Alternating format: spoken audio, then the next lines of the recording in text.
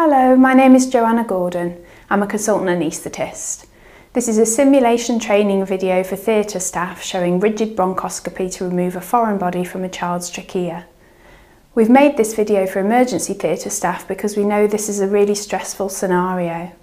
It's rare, but it can be life-threatening, and it should be managed at the presenting hospital because transferring the child to another hospital risks the airway becoming completely obstructed.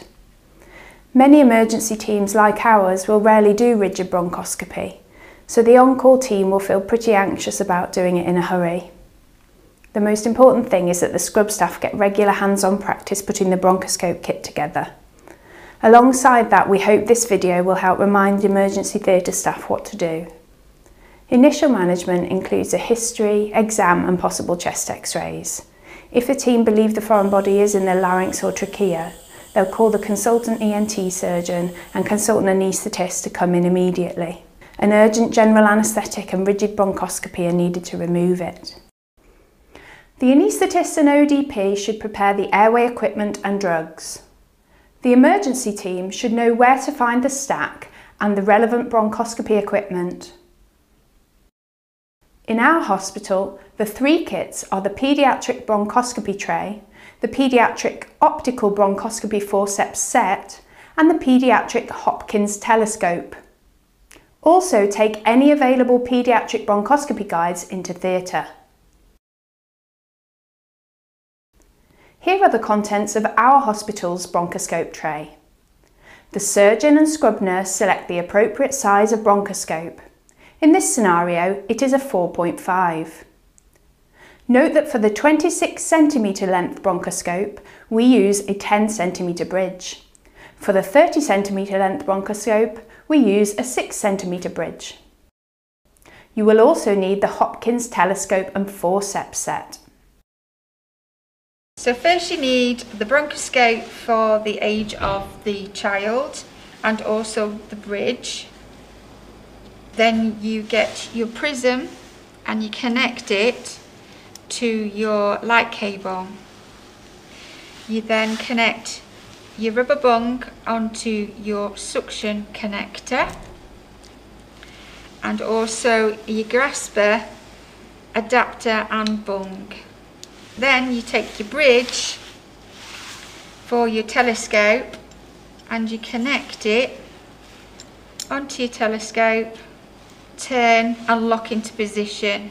You suction and you feed your screw down to the far end, and then you get the adapter which fits into the end, and then you screw your screw to tighten it and secure it.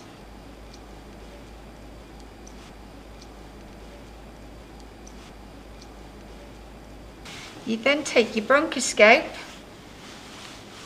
you connect your prism, you then connect your suction onto the suction port, and you're ready for the surgeon.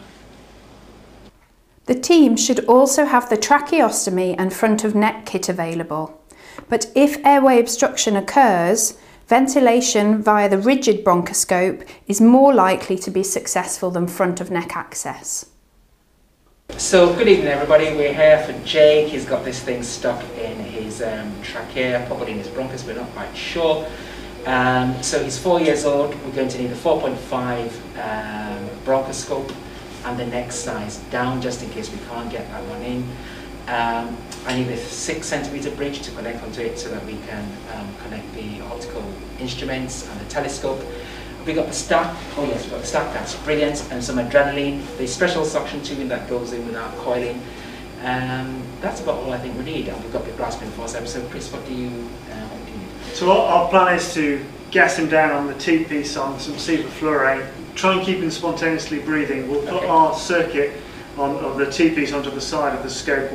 There is a risk he will become apneic, in which case we can hopefully ventilate him through the bronchoscope. If that fails, then we'll have to come out and ventilate him with a face mask. That's fine. we've got the connectors for the anaesthetic. Yeah, it should fit on the scope. To get the bronchoscopy, now I might just need your laryngoscope just in case I can't get in very easily. Yes, I think that's about all we need. The anaesthetist attaches the AIRS T-piece to the common gas outlet of the anaesthetic machine and delivers 100% oxygen and 8% sevoflurane with the child sat upright.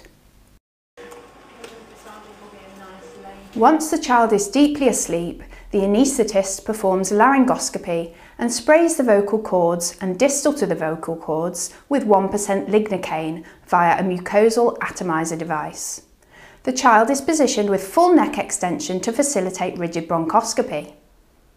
The anaesthetist hands over the airway to the surgeon, who again sprays the vocal cords and distal to the vocal cords with 1% lignocaine to reduce airway reactivity. The anaesthetist attaches the AIRS T-piece to the side of the bronchoscope and continues to deliver 100% oxygen and 8% sevoflurane.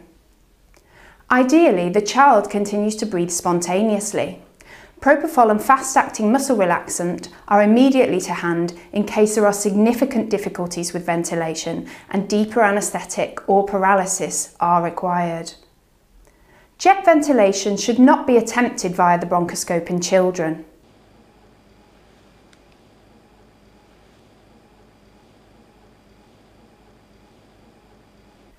Initially, the surgeon and the team view the trachea and the foreign body with the telescope. The surgeon removes the telescope and places the optical forceps down the bronchoscope to grab hold of the foreign body and remove it.